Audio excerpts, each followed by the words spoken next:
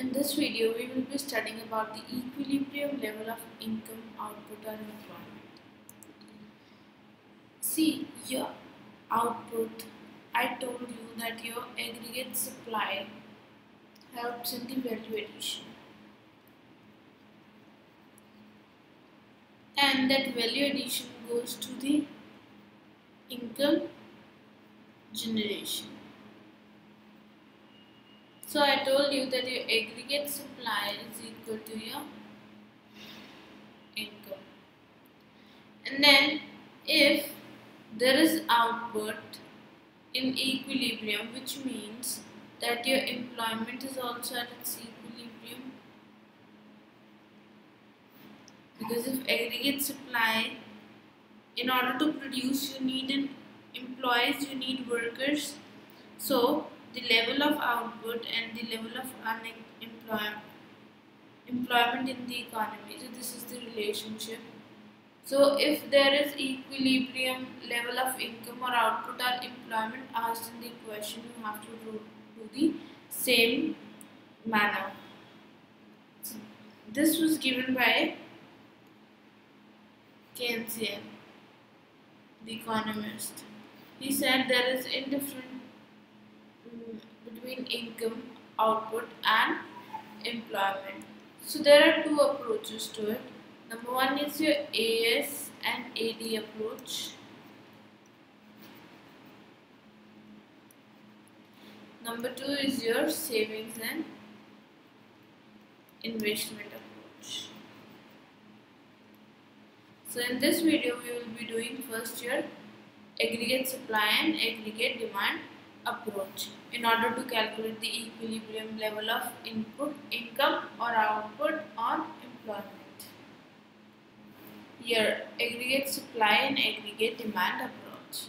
See, your equilibrium level of income and output is achieved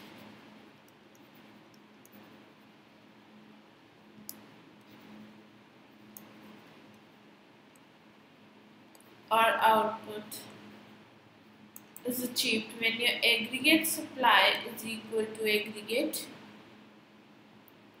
demand. See, I told you that your aggregate supply means you are generating income, so this is equal to Y. So I've told you that your aggregate supply is equal to consumption plus saving, and your aggregate demand is equal to your private consumption plus investment expenditure, right? So with this, when your equilibrium is attained at this point, so your C plus S, you can replace this in equation 1, is equal to your C plus I. C is cancelled by C. So saving is equal to investment expenditure. Your equilibrium level is attained. So we can use two approaches to it, your AS and AD approach, your savings and investment approach. So equilibrium level of income is achieved when withdrawals is equal to your injections. Your saving is a withdrawal, that you are not using your money in the economy in order to buy the goods and services, is equal to your injections, which means your investments. You are investing your money in order to buy goods and services of capital products, like capital goods and services which increase the flow of your stock. So these are the injections.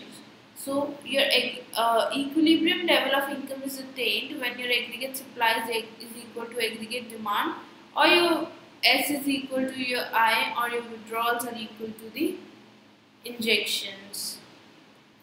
Assumptions we are taking in this AS and AD approach or S and I approach. Number one is here, it is a short run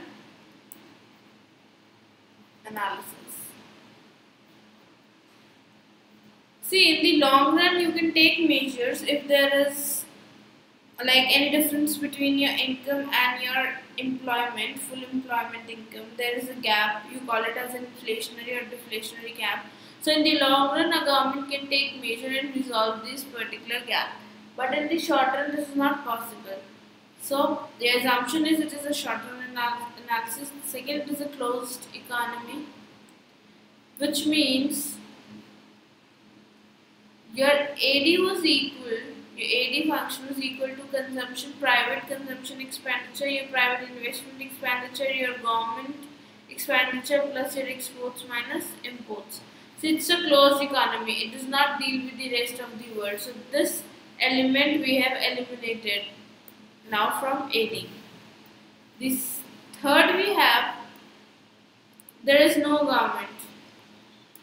In order to simplify, we have taken an assumption that there is no government, so this expenditure we have also eliminated from AD. So now in this case, according to our assumptions, we have AD is equal to consumption expenditure plus investment expenditure only, as these two we have eliminated by taking the assumption in the law. The fourth we have is your aggregate supply is perfectly elastic.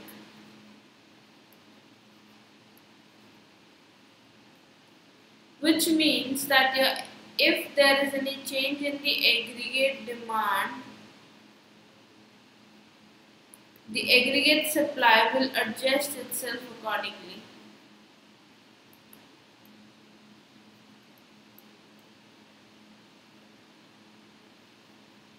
So if your demand have increased in the market, which means your supply is less, so your aggregate supply, what producers will do, they will start producing more and they will increase the supply. So again your aggregate supply has adjusted itself according to the aggregate demand. So these are the assumptions that we will take while analyzing the equilibrium of income or output when aggregate supply is equal to aggregate demand.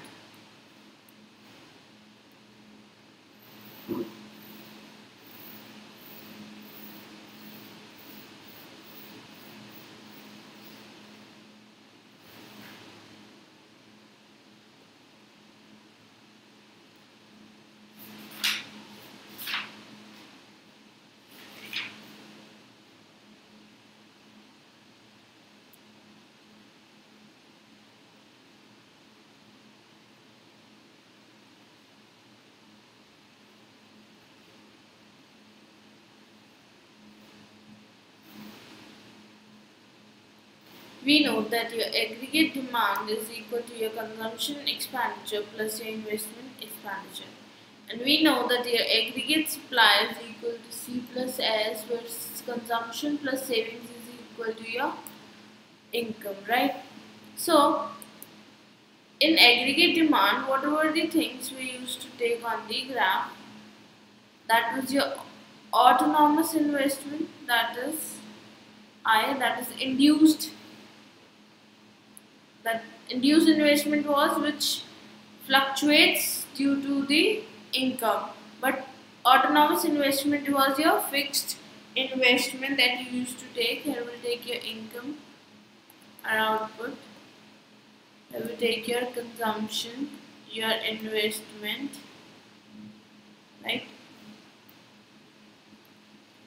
Now if we consider your consumption function, then your consumption was when your income was zero, there was some consumption that you used to do, right?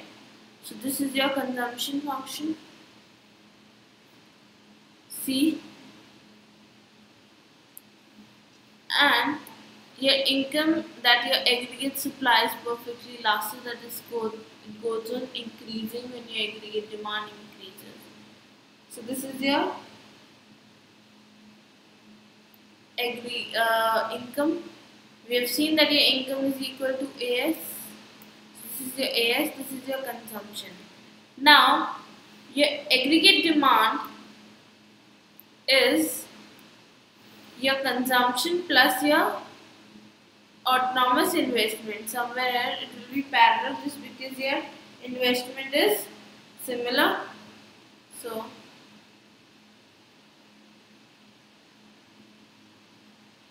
this is your aggregate demand we have taken out. aggregate demand is equal to C plus I. So this is a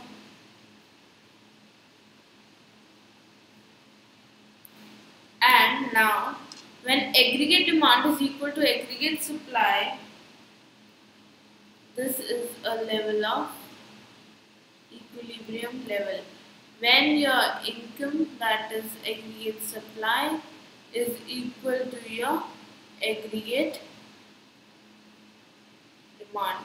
If your aggregate demand is 80, your income should also be 80. So this is how you find out the equilibrium level of income using AS and AD approach. Now let's see it through a tabular representation. In this graph, tabular form, we are given the level of employment, your aggregate supply, your aggregate demand. I've told you in the very first beginning of this video that your income, your output or your employment are considered same because your output helps in the income generation, that is why, and your income generation means your employment. If the person is employed, then only he will generate income. So employment level of employment means your income. So see, where these four are equal, your aggregate supply is equal to aggregate demand is equal to your income. So this is the level of equilibrium. This is the level of where aggregate demand is equal to aggregate supply, that is the equilibrium level of income. So this is the equilibrium income we have find out using a tabular form. Now what happens if aggregate supply is less than aggregate demand? We took an assumption in very first that your aggregate supply is perfectly elastic, that it adjusts itself according to the aggregate demand. Now if aggregate supply is less than aggregate demand, which means the demand of goods and services is high in the market and there is less supply.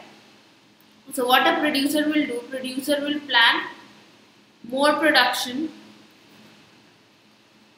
and accordingly will start supplying more, which helps in increasing the aggregate supply, and again an equilibrium will be restored when your aggregate supply is equal to the aggregate demand.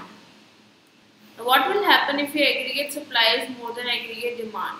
See, if your supply